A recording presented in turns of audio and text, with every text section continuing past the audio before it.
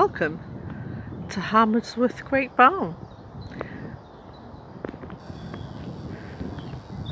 It is one of the largest ever known barns built in England.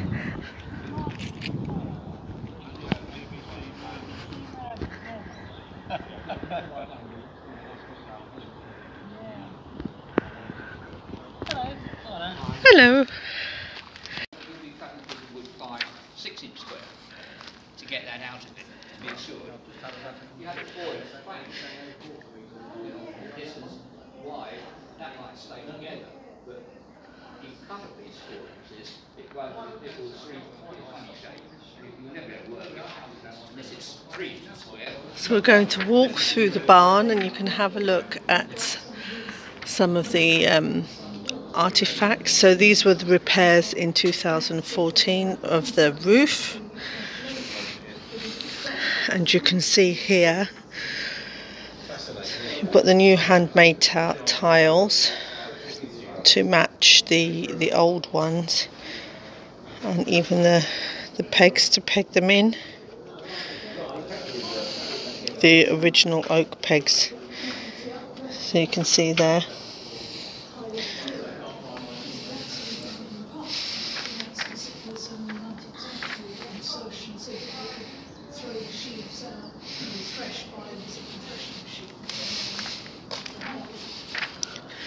And these are some of the nails and the tools that were used for the repairs. So this is the 15th century oak peg for the rafters, and these are the old nails.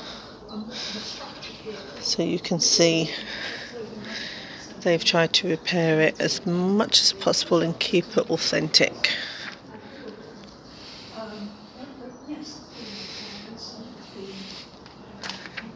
So we'll walk down.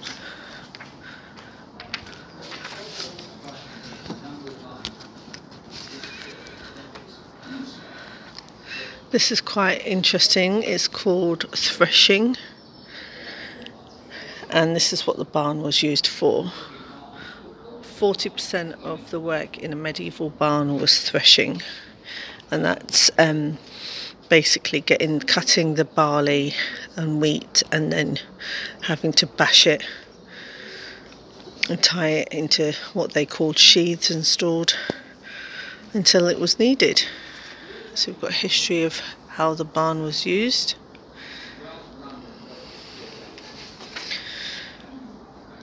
And this is just down the road from Heathrow Airport. So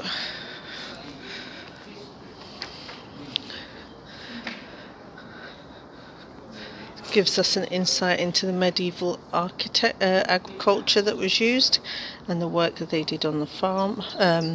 This was essentially a farm, so the barn would have been used to store all the harvesting the corn. And if you look at the tapestry that's here, you will see this is the sort of work that they used to do. And you've got, this is called a winnowing machine, and it was used to separate the chaff from the grain after it had been threshed. This machine was made and used in 1880s by a company from Gloucester. So the cereal crops would be gone through this machine and harvested and sown. Look at the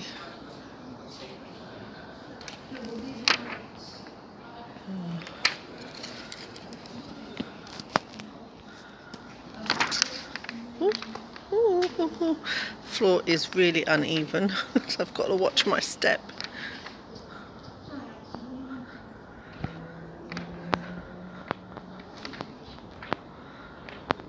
Okay, so women worked on the farm during the Second World War, and this was a working farm. It shows you farming in Middlesex. This is called the single horse seed drill, around 1925 onwards. And this was known as an agricultural county, market garden, because of the fertile soils of the Thames Valley. And then after the war we had Heathrow Airport that took over the village.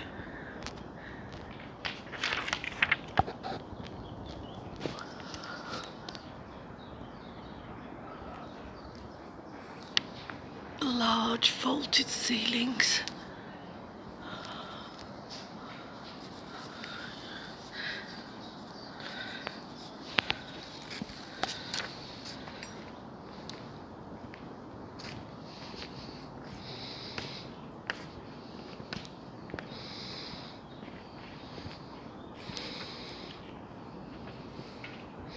So the repairs of the barn that were done in 2014 when English Heritage took it over.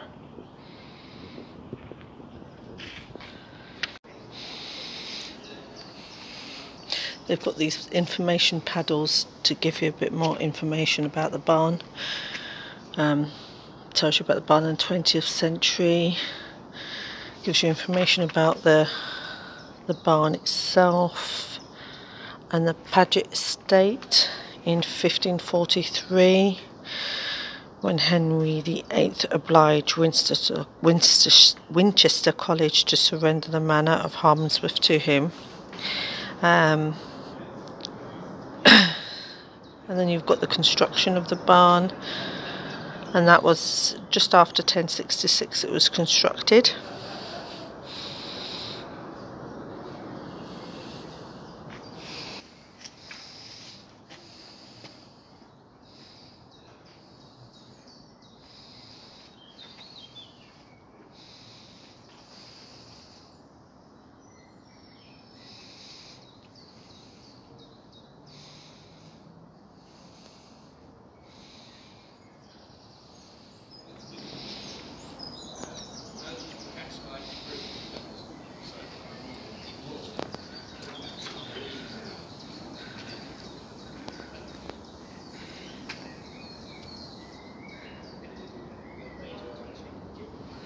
Clone Valley Park nearby, and you can see the bats, what they ate. Well, that looks like a skull of a bat. And some other animals that frequent the area. Owl, little owls. Oh, look.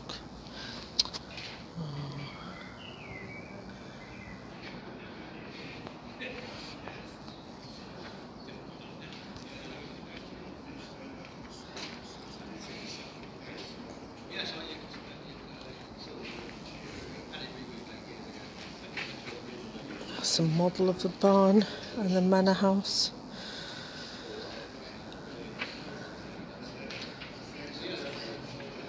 I think that's the building that's still outside at the front.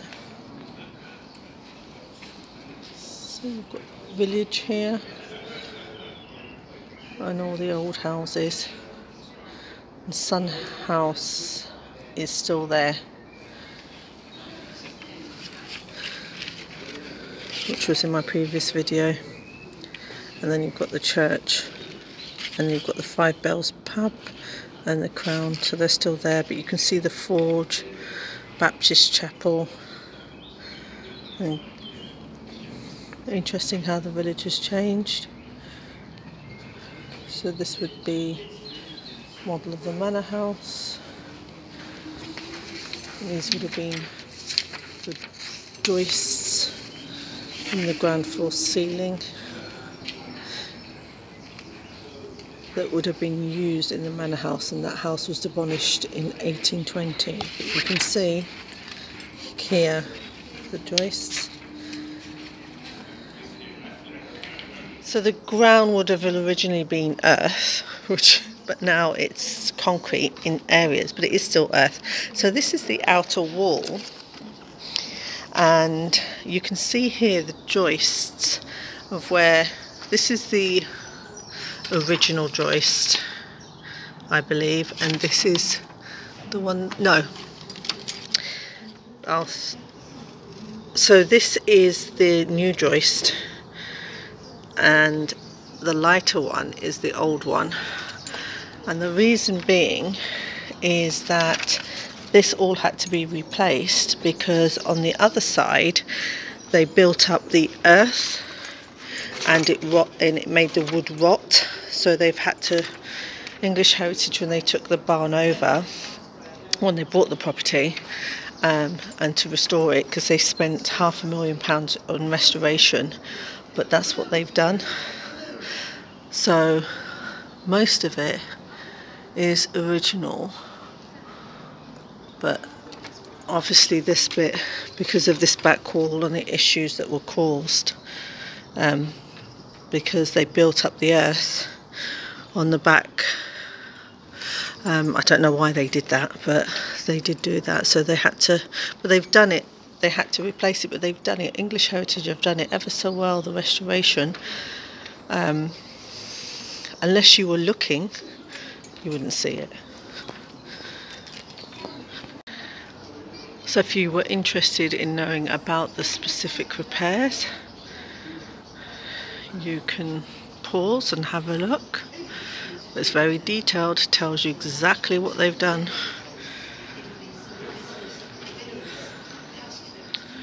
Also interesting to see that over time, but even before English Heritage, you've got the different woods on here.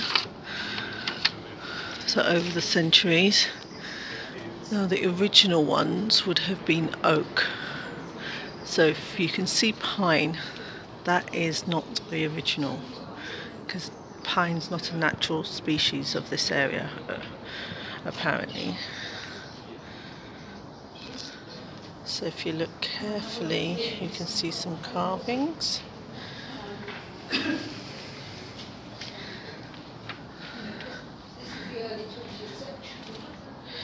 And if we, I don't know if I can see it, but you can see there number V, and that would have had a V as well somewhere, and that equates to the 5th block, so that they know which joists go into which section, because it was all handmade at the time.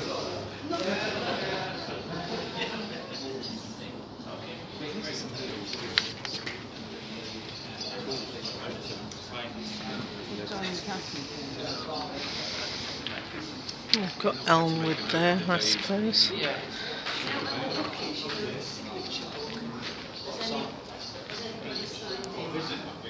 Some have had to be reinforced due to age. And this is how they would have actually cut the trees. Tree felling. And then to actually make the structure of the barn.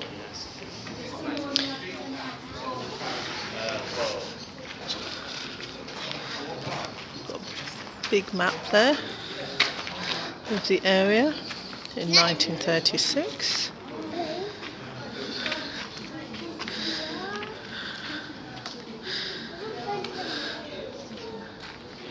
As you can see, there's 3 on the side there. Don't know if the camera can pick it up. And this is the 3rd block. You can just pick it up on the side. Got information about the history of the fire brigade. And they have many events. So there's a plant sale here on the 29th. The fire engine display on the 5th of June. Gives you some attractions of the local area.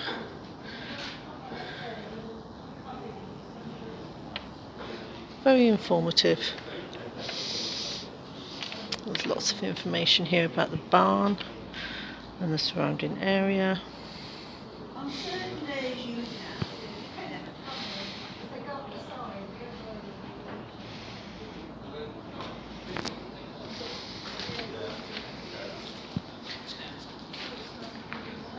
Right here, there's horse carving at the back. So during its restoration, they saw the horse carving, and I don't know if I can get a really good photo of that. There you are. That's the horse carving. That was noticed in 2014 inside one of the boards. So it was restored so that we can all see it. So that's it really. That's the barn, but look at the beautiful ceiling.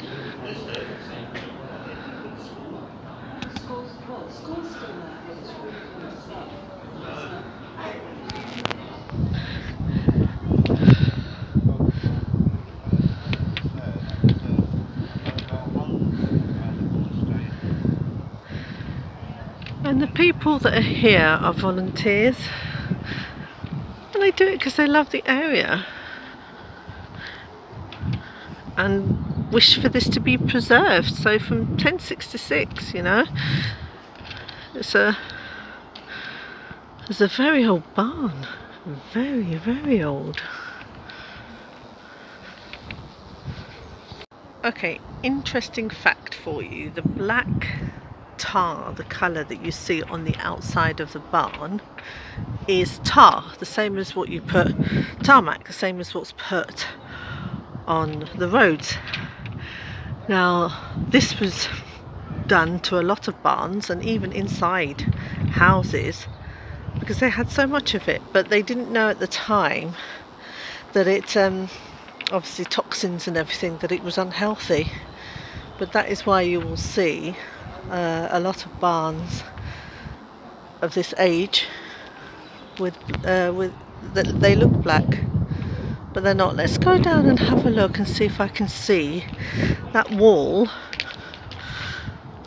that we were talking about. Look at the bricks that were used, and so they've had to repair some of it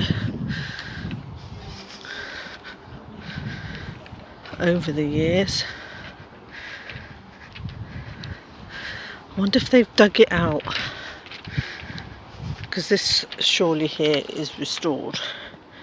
This bit here, the bricks here, that's restored, so that must be a new addition. Just want to have a look at the back.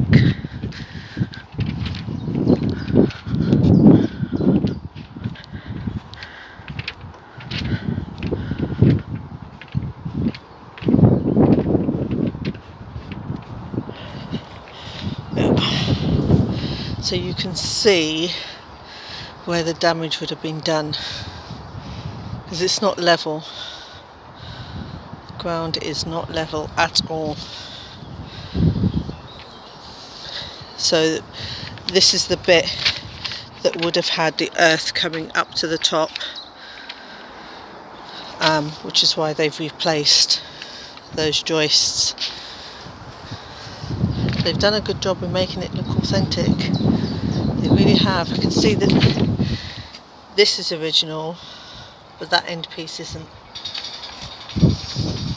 Same here. That's not original.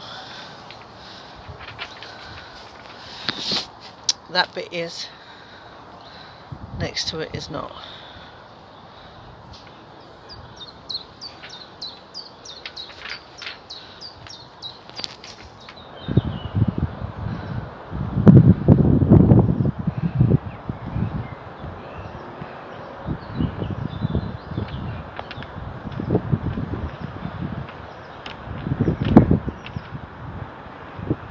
St Mary's Church in front of us. Nice view of the tower from this angle.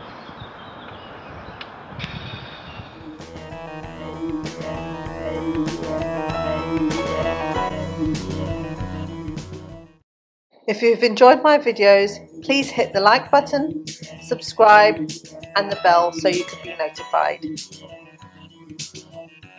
In Jolly Geniuses World, we make the most of our opportunities.